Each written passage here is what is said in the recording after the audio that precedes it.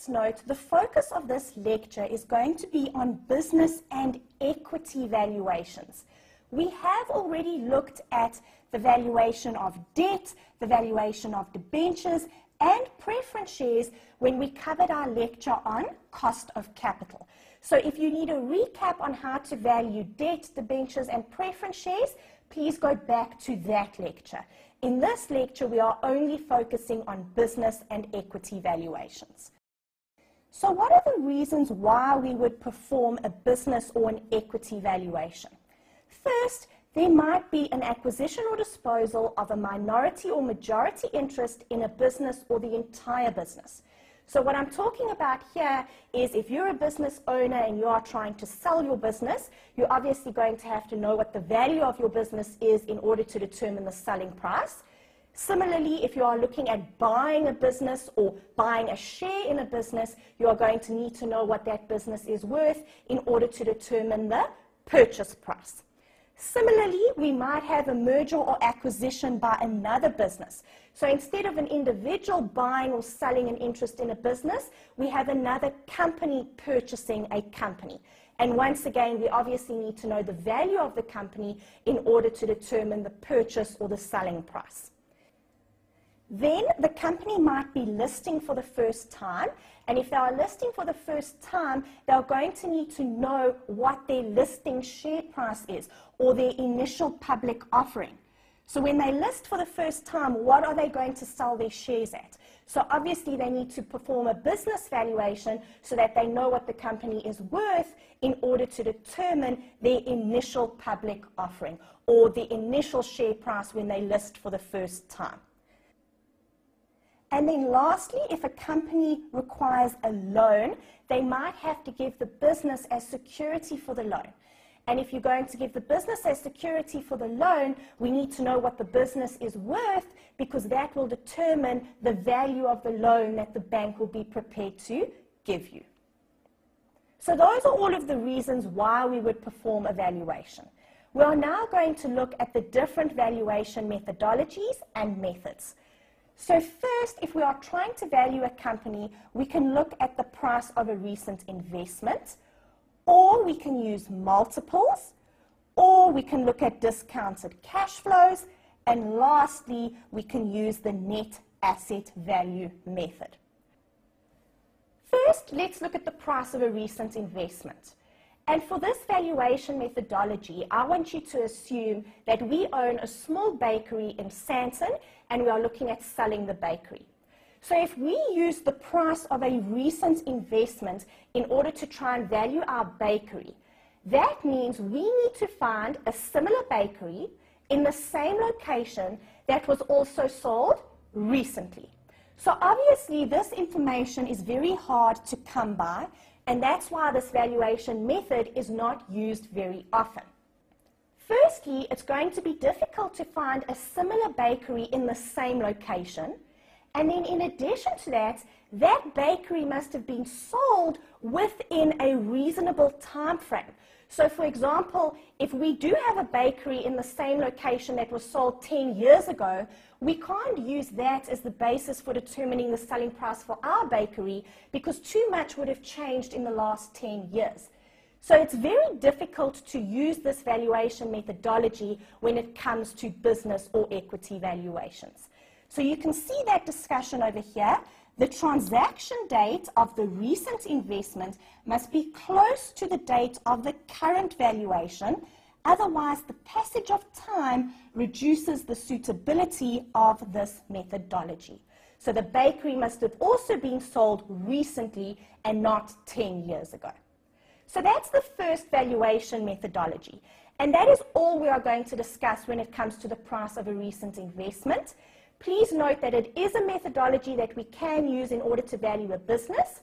However, you will not be required to perform any calculations around this valuation methodology. Then the next valuation methodology we are going to look at is multiples, and we can either perform valuations using earnings multiples or market price multiples. Then we are going to look at discounted cash flows. And discounted cash flows includes Gordon's dividend growth model, the free cash flow method and also the EVA or the MVA.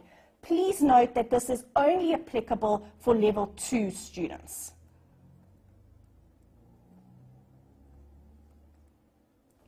And the last valuation methodology is net assets. And net assets can either be calculated using fair market values or liquidation values. Now guys, throughout the rest of our lecture, we are going to look at the calculations surrounding these valuation methodologies in more detail. Now, if these are all of the various valuation methodologies and methods that are available, how do we know which method we should use? Now, in practice, an appraiser is going to use his or her judgment in order to determine the most appropriate valuation methodology. However, guys, in your test or in your exam, it depends on the information that you are provided with. You need certain information in order to perform a valuation using earnings multiples. You need different information if you are using the free cash flow method. So it depends on the information available in the question. That will help you determine which valuation method you should use. However, please note that the principal valuation method should always be supplemented by another methodology as a reasonability test. So we would never just use one method and come up with a value and say that is the value of the business. We always need to perform a reasonability test. Now, please note the reasonability test can be any other valuation method. So maybe you use the free cash flow method as your principal valuation, and then as a reasonability test, you can maybe use the net asset value method. Or alternatively, we use earnings multiples as our principal valuation method, and then we use Gordon's dividend growth model as a reasonability test. Please note you can see I'm selecting any methods. Any method can be used as your principal valuation, and any other method can be used as a reasonability test. In undergrad, you might have learned that net assets are used as a reasonability test, and that is true. Net assets can be used as a reasonability test, but please note it's not limited to net assets. Any other valuation methodology can be used as a reasonability test. Now, before we look at each of the valuation methodologies in more detail, first we need to cover a few important principles which are going to affect all of the different valuation techniques. And the first thing that we need to look at is valuation premiums and discounts. Now, the first type of valuation premium or discount is an entity level premium or discount. And on the next page, you'll see we have owner level or shareholder premiums and discounts. Now, I'm going to look at this in more detail when we actually get to an example, because then it makes more sense. But for now, there's just a few things that I want you to understand. Please note, normally if we are trying to value a private company or an unlisted company, we often use the information from a similar listed company as a starting point. So you can see that just below. In order to value a private company, often information from a similar listed company is used as the starting point. However, there's obviously going to be differences between the company that we are valuing and the similar listed company. And these differences need to be adjusted for. Now, the first type of difference that we look at are the entity level premiums and discounts. And please note, these adjustments are made to the multiple, the WACC, or the cost of equity. On the other hand, if we look at the next page, here we are dealing with owner level or shareholder premiums and discounts. And please note, these adjustments are made to the final market value of equity calculated. So for now, I just want you to understand that we have two different types of premiums and discounts. First, we have entity level premiums or discounts, and these adjustments are made to the multiple, the WACC, or the cost of equity. And second, we have owner or shareholder premiums and discounts, and these adjustments are made to the final market value of equity. So there are two different types of premiums and discounts, and they affect our calculations in different ways. This will make more sense when we actually look at an example. We then need to look at some important terminology. Market capitalization is just the market value of equity. So if we are trying to calculate the market value of equity of a listed company, we can just take their listed or their quoted share price and multiply that by the number of shares in issue.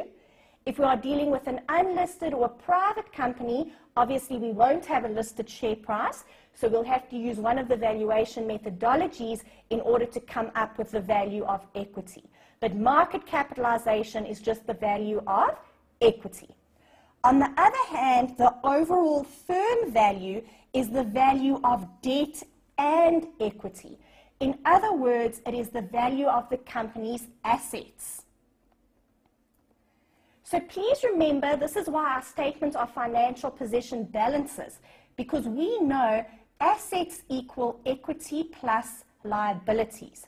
So if the overall firm value is the value of my debt and equity, that must be the total value of the company's assets.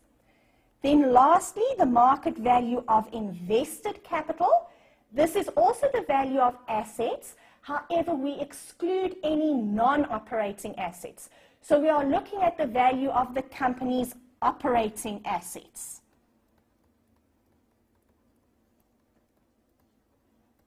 So you can see we just take the value of debt and equity, or in other words, the overall firm value.